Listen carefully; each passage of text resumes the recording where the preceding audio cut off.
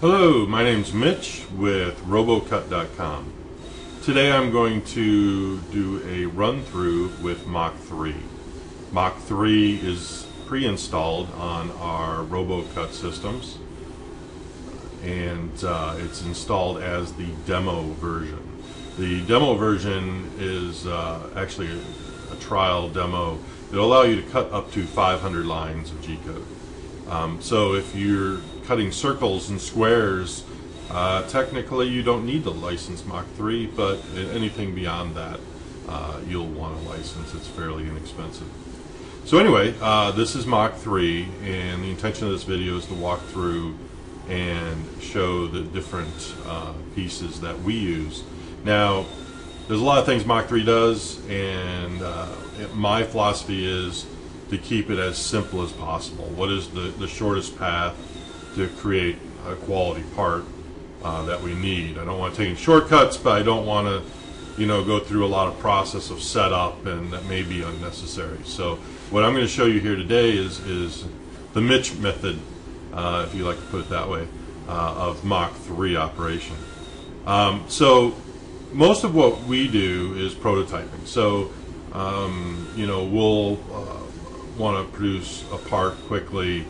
So we'll come to produce a part, come in here, and typically on the table what we'll do is just throw a scrap up on the table. It's a 4x4 table, pretty much anywhere, maybe it's a small scrap, and then we'll pick a point on that scrap to start, which is in our lower left corner, which is 0x and 0y. So here's Mach3 window, here's your DROs for X, Y, and Z. I can click 0, 0, 0.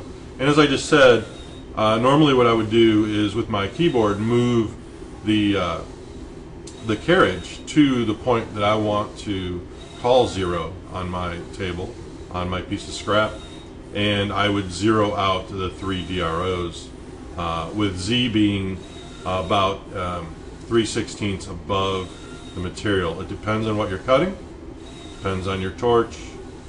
We have a 60 amp plasma cutter on our main table right now that has different settings than if you were using a 40. So you just have to get a feel for that height. That brings up torch height control, which there are features here, down here. I'm not going to get into that in this video.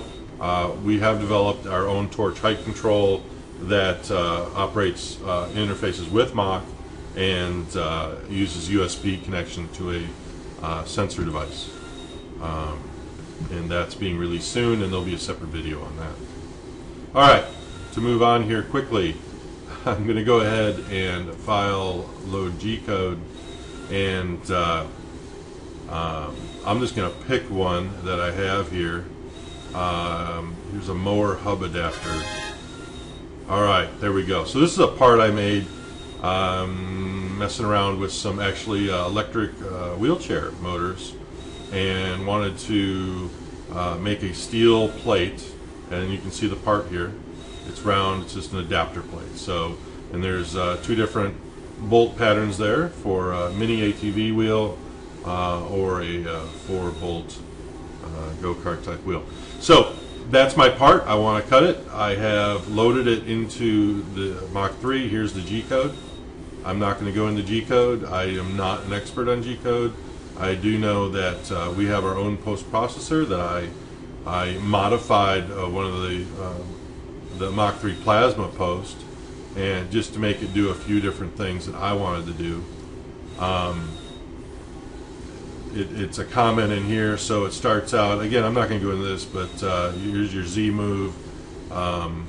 One important thing in here, the MO3, in the way in our post, that's torch on, MO5 is torch off. So torch is on, a G moves with a feed rate, and so that's your G code. In normal operation, when I started out in this, I didn't even know what all that was, so I just ran files. So you don't have to know what's there. If you didn't do the post, it doesn't really matter. So to move on here, we have the file in here. I have moved my torch with my keys. I've zeroed it.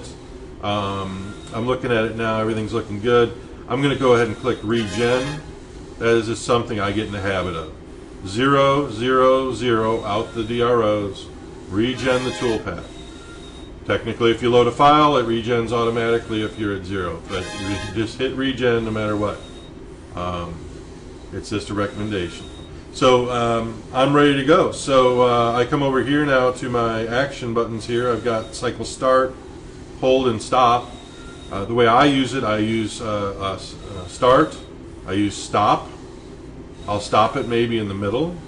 So I'll go ahead and click cycle start, and you'll see now in your preview over here that it's going out and cutting the holes first.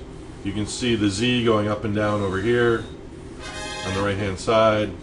It is going, after each cut, it goes up 0.1 inch for clearance. So it finishes cutting.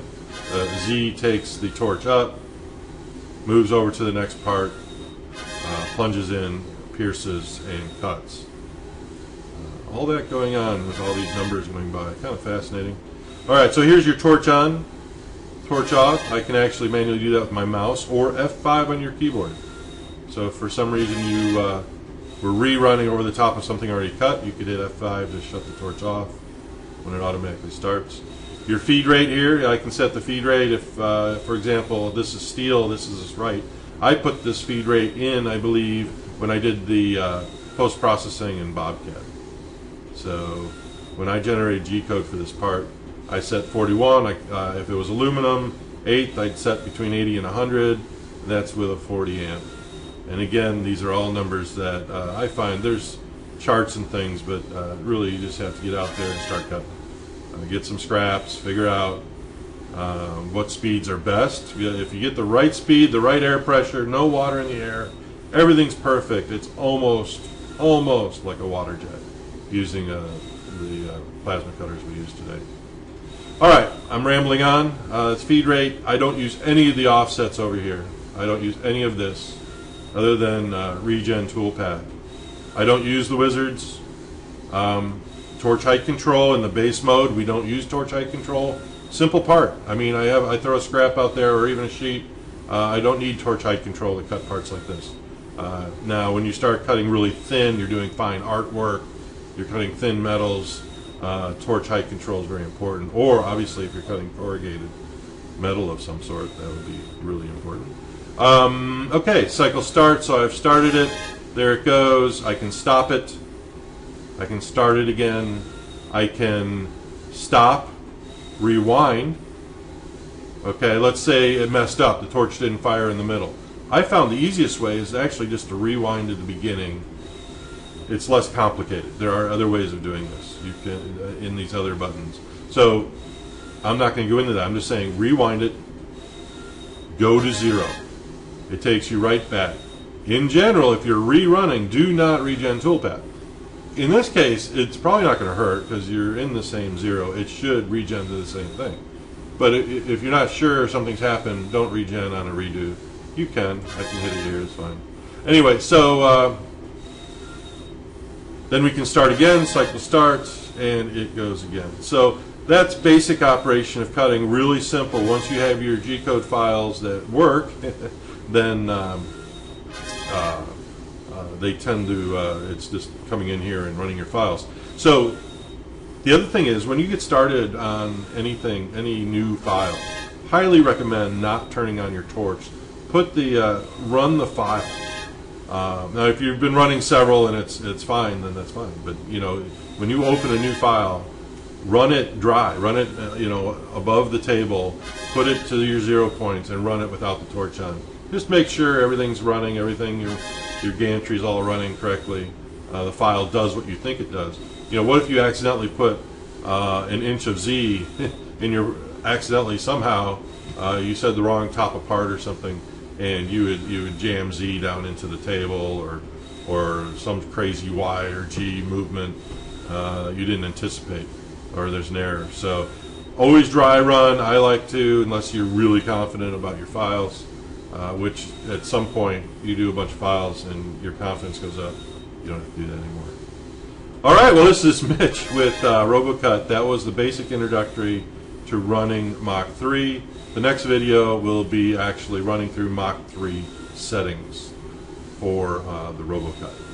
Thank you very much.